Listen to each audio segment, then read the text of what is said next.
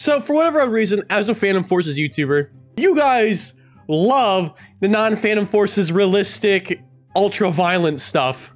And you guys don't like Phantom Forces. So today, we're gonna be going over Roblox games intended for mature audiences. Let's go!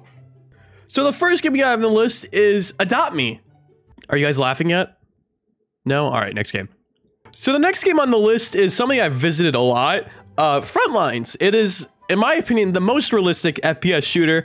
And I say it's for mature audiences because all big FPS brands like Call of Duty, Battlefield are all rated M for mature. So let's go shoot some kids.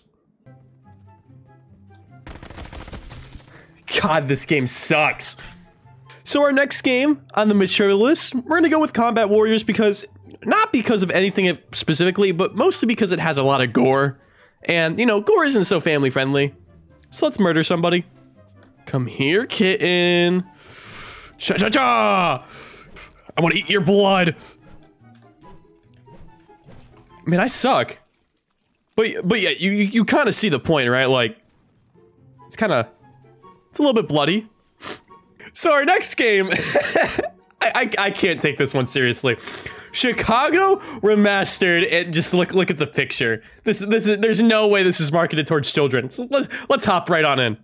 So when I joined the game, the first thing I notice is the player list. And let's go through it, shall we? So we have literal Roblox gangs. We have the two biggest gangs here, EVK and TRG. There's also a few other no-name gangs, but we don't talk about those. Let's go interact with these people. So it appears I have found the gang hotspot. Let's go talk to some gang members, shall we? I just got drive-by'd. Okay. So yeah, that's all the mature games I could find at the moment. And pizza's ready, so if there's anything I missed out or you want to see more of, let me know in the comments. Bye-bye.